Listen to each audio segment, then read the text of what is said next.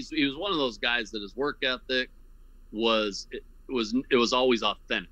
I think a lot of people's work ethic is when they can be seen or when they can post something on Twitter where they're doing something, and they can show you how hard they're working, or they know a coach is watching, where his was 100% authentic.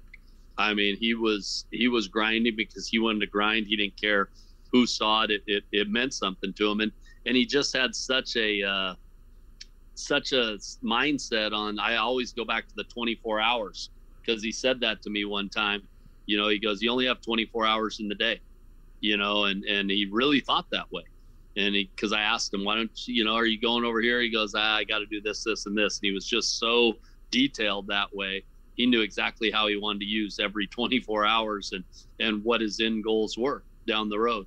And then as far as his intelligence, yeah, he saw the game like a quarterback, and I've only had 2 receivers ever that really to that level. We have smart receivers, don't get me wrong, right, but it was Nick Edwards and Cooper-Kupp.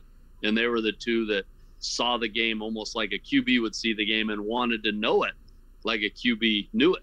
They wanted to know all the moving parts and all the way down to protections at times. When they were playing, I'm like, what? That doesn't impact you at all. But they wanted to know it. So not only was Cooper studying, how to, what the secondary was doing or studying NFL receivers, he was understanding our offense as a whole.